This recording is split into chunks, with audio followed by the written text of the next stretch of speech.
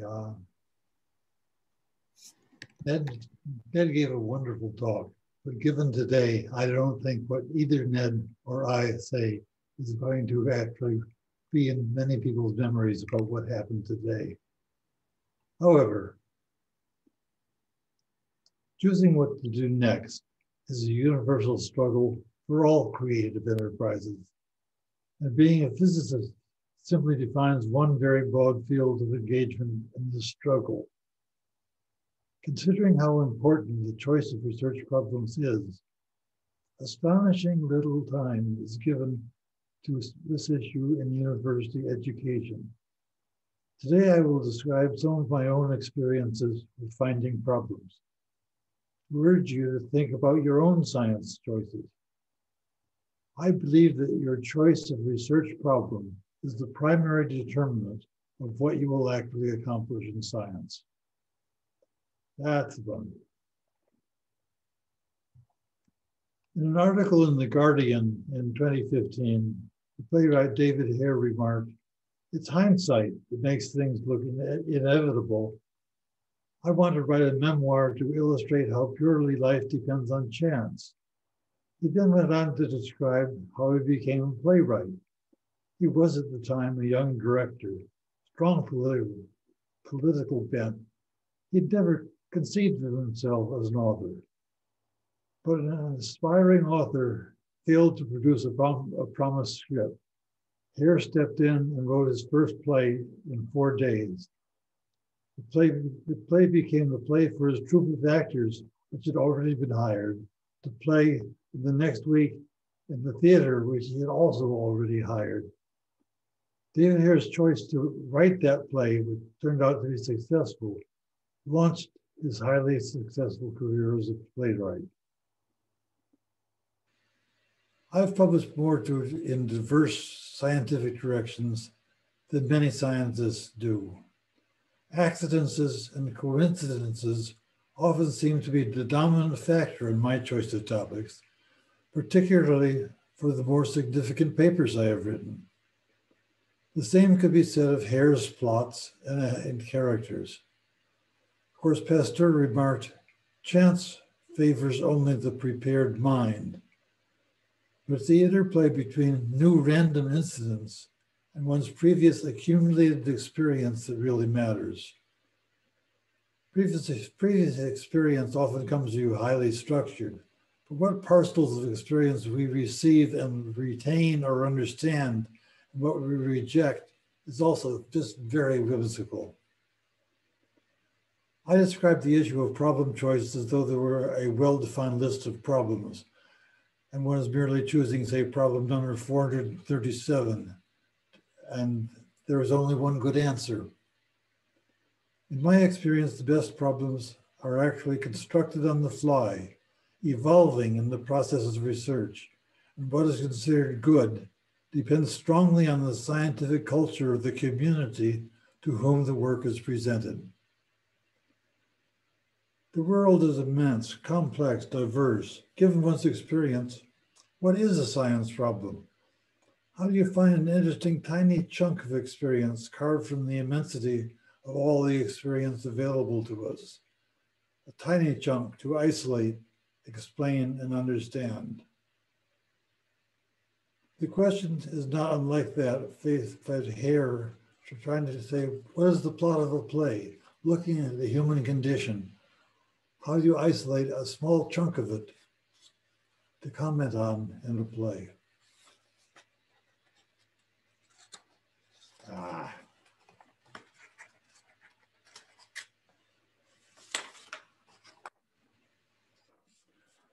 But what I have often done reflects my willingness to accept the influence of chance events, to allow events, rather than an overarching plan of my career, to determine what I actually do.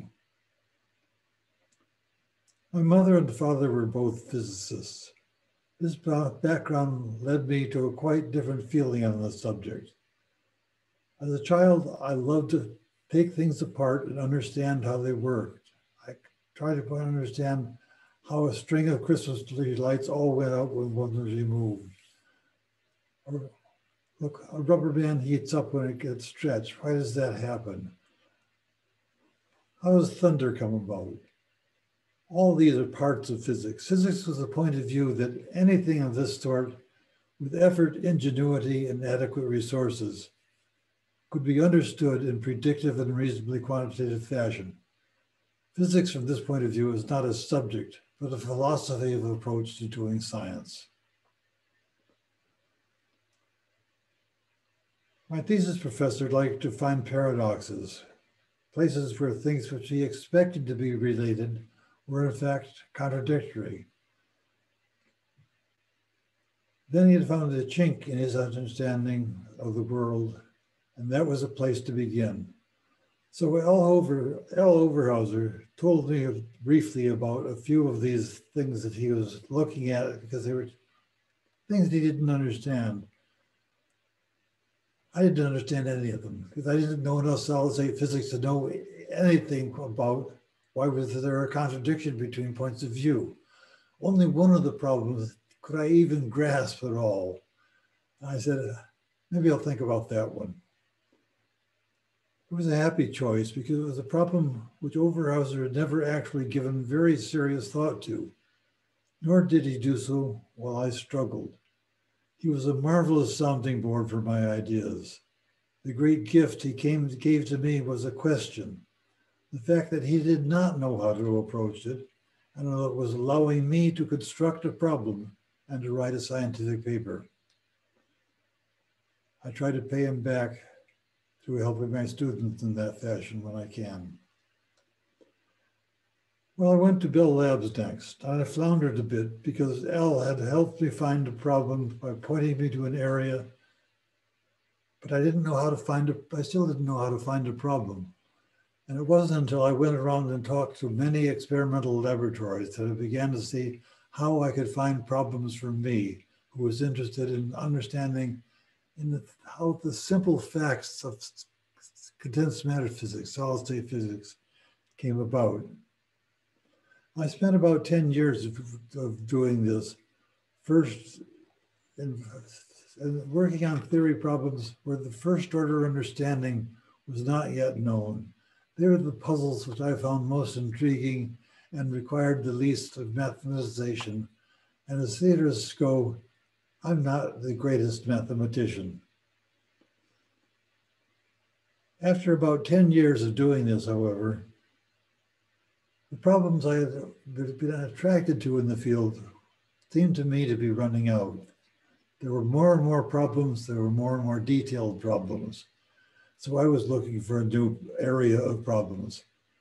I went on a Guggenheim to the Cavendish Laboratory for half a year. Didn't find anything of real help. Went back to Princeton and Bell Labs where I was sort of going back and forth.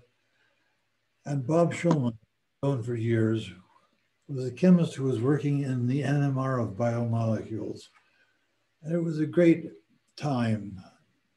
It was a time when a few proteins were now sequenced, when a few proteins had their structures known, when NMR was beginning to tell you details of particular sites in proteins, where some proteins like hemoglobin and myoglobin had all kinds of physical techniques that you could bring to measure the properties, the interesting properties of the protein.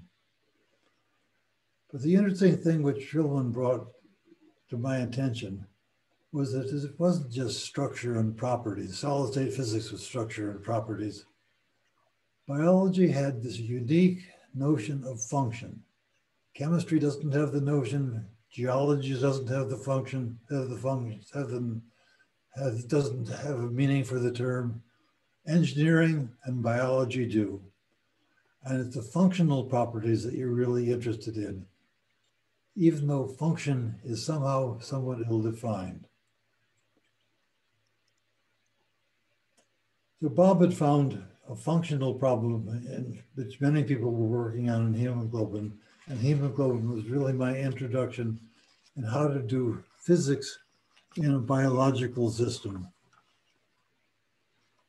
But as you can see, my fundamental interest was not understanding biology yet. It was just biology had complex complicated systems with interesting functional properties, and you had to use function in your definition of what was worth pursuing. In the spring of 1974, I taught my first biophysics course. The first half of it was really all about hemoglobin, equilibrium properties of hemoglobin, structure, physical measurements in, and so on and so on. The nice thing about hemoglobin is the most interesting functional property is the equilibrium property, and thus relatively easy to talk about from a physics viewpoint. But biology is really about dynamical systems. In equilibrium, you're not just dead, you're spread uniformly thinly across the surface of the earth. And so I had in this course to introduce something about biological dynamics, kinetics, and biological systems. I look at my lecture notes, they didn't exist beyond the first half on hemoglobin. I needed to find a problem quickly. I was rather in the hair position. I had this lecture room, reasonable number of bright physics students in it who had some knowledge of chemistry, no knowledge of biology, and who had been told, you're going to hear about biological dynamics next week. That weekend, I quickly did a speed reading of the Leninger textbook and found in it a problem. That's right. The problem had two features. It almost was no chemistry because it didn't involve great nuclear motions. It involved moving an electron from one place to another place, and everything else changing fairly still. And so you didn't have to know huge amounts of physics to get to it. In fact, the semiconductor physics I knew had already led me to understand exactly what to do to tackle that problem. And it didn't demand much in the way of knowledge of chemistry, so the students were already reasonably equipped.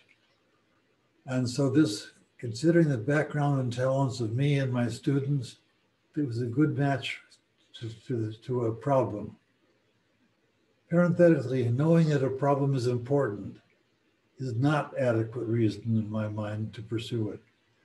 You really need to consider your background and talents and whether they can be linked to the problem usefully. Well, I taught biological electron transfer. I wrote a paper on it as a result of having found by looking at the literature, the discussions of it in the biological literature are fundamentally nonsense. The paper had some modest success for about 7 years. And then at that point, I was at Caltech, and two very good graduate students grabbed hold of the problem and rushed off and did marvelous things with it. And they did it because they had talents which I didn't have. Talents for running big computer programs. They really understood chemistry and the structure of molecules in a way that I just really did not know biochemistry. And it so often happens, your solved problem paper is a starting point for a next generation, which comes to it with a completely different set of tools and different purpose to what it's trying to do. How's my time doing? John, you're around done time-wise, but if you have any last words of wisdom, we'd love to hear them. We're going to just talk about one brief little thing, and that was proofreading. That was actually developed for the same course, not as a subject. I worked on the kinetics of binding of ligands and the question of trying to make a biological site which could discriminate between two closely related ligands. Given a very elementary view of how to make a binding pocket, I could only make a crude estimate of how discriminating biology might be. My estimate was, maybe you could distinguish between 1 part in 40 of two very similar amino acids. The real numbers, experimental, 1 in 4,000 maybe. I said, I must have made a horrible estimate. But the problem niggled after I gave up teaching for the semester. I finally thought, I can't be as bad as that. There must be some way of bootstrapping yourself up. And if you proofread macroscopically, you can get error rates of typing, which are normally very bad for me, up to making only one error per page. And once you have the idea that proofreading might be a microscopic phenomenon, you're completely off in another ballpark. And it was just that one little breakthrough that there's a problem, a conflict between two things, and it could be resolved if proofreading existed in biology. And that also turns out to be the case. I will say no more about it, but two of my most important papers, both new papers in the field for me that they were in, came directly out of trying to give a course on a subject which I wasn't really actually prepared to give. Let me close with just a remark that a question for you. What general advice do you give to a young PhD seeking something to work on? Thank you.